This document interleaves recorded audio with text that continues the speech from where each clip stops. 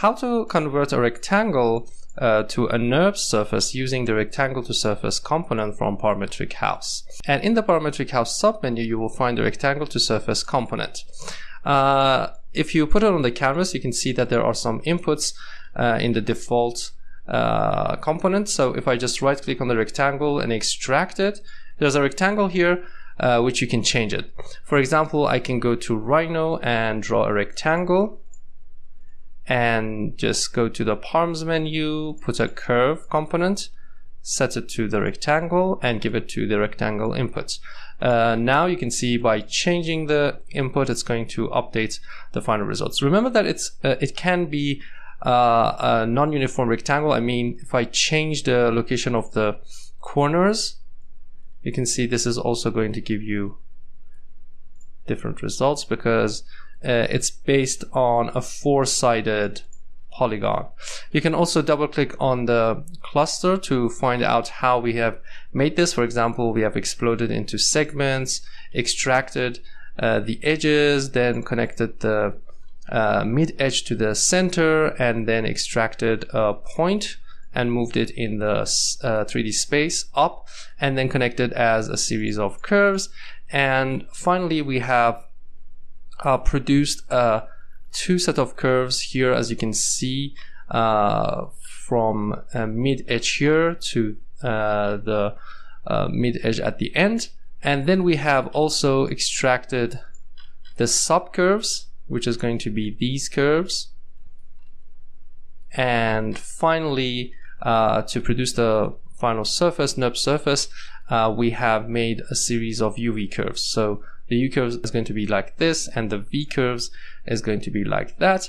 And then just a network surface will do the job and make the Nurbs surface. Finally, we have also used the ISO curve, which you can see we have used the construct point for a UV extraction, so you can extract the UV curves. Okay, let's go back to the component. For the T0, you can give it a number between 0 and 0.5. And this is going to be the point. Let's just increase the number of digits we can give. It's actually going to be the location of the point from the mid edge to the center. Okay, so remember that you have to change that number, but don't increase it above 0.5 because it's going to give you some intersections here. So I'm going to give that between 0 and 0.5. So I always get a good Nurbs surface as the results. Okay, the next one is the height. Obviously, it's going to be the height of these curves. So if I give it to the height, you can see you can start from 0 and bring it up.